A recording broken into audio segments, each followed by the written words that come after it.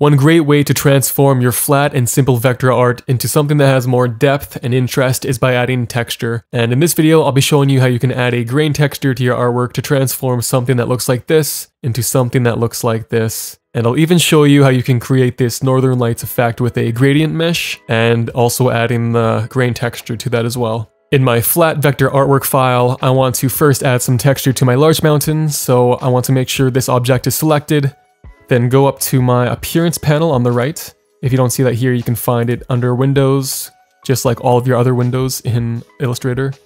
And then you want to go down to add new fill, select that, and then go over to your gradient tool, and then just tap on your object, and that will add a gradient to your shape.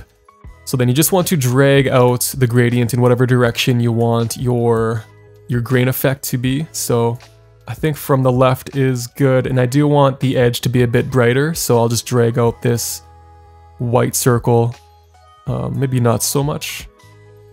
And then the center, it will help you create a smoother transition, so I think around there is good.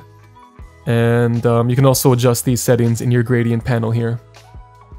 Next, in your appearance panel, you want to select, I'll deselect the shape first and then reselect it, and it should pop up here, which is your new gradient fill. With this selected, you want to go to your FX button here, and then go to Texture, and add Grain. You can also go to Pixelate and choose Mezzotint or Pointillize.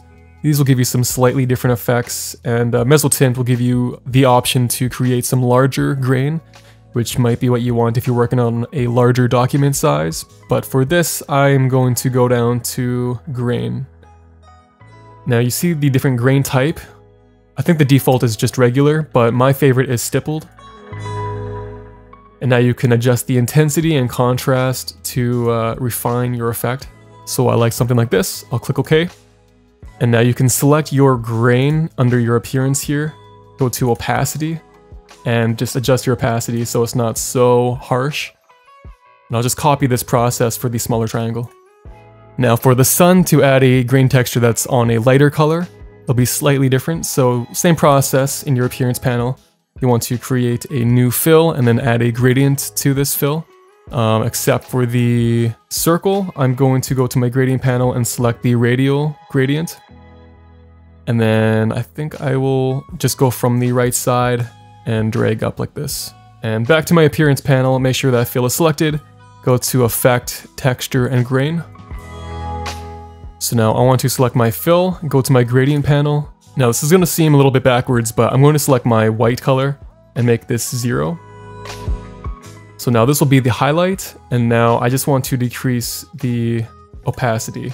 So I'm going to go back to my circle shape in my appearance panel, go to the opacity under the grain, and then just drop this. So I think somewhere around 30 looks good. Now let's add the Northern Lights effect and add some grain texture to that as well. So I'm just going to add a new layer and make it the exact same size as my artboard. Let's make that a solid color, and actually we want this to be a solid black. And now I will just drag this below everything except the sky, and the black will be important because we will be adjusting the blending modes. So now with that object selected, go up to Object, Create Gradient Mesh, and I'll just leave the default settings. That looks good to me. And now with your direct selection tool, just select whatever points you want to add some gradients to. Go to my fill, and then just change this to white.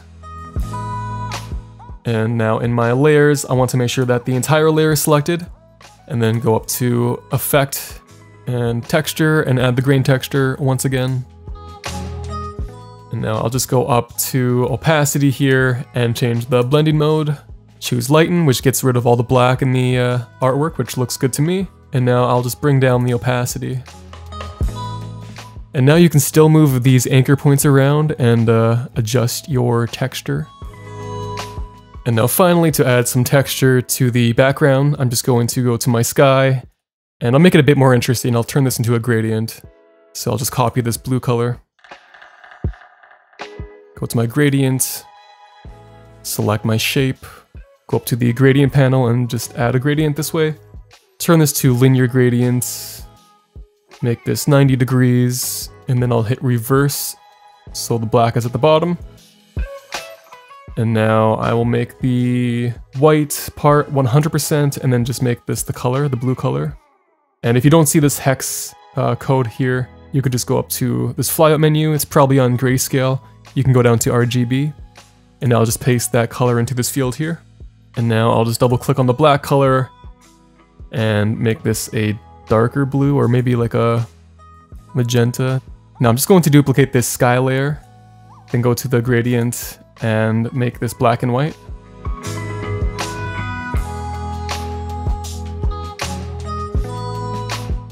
And now you can add the grain texture to this black and white gradient.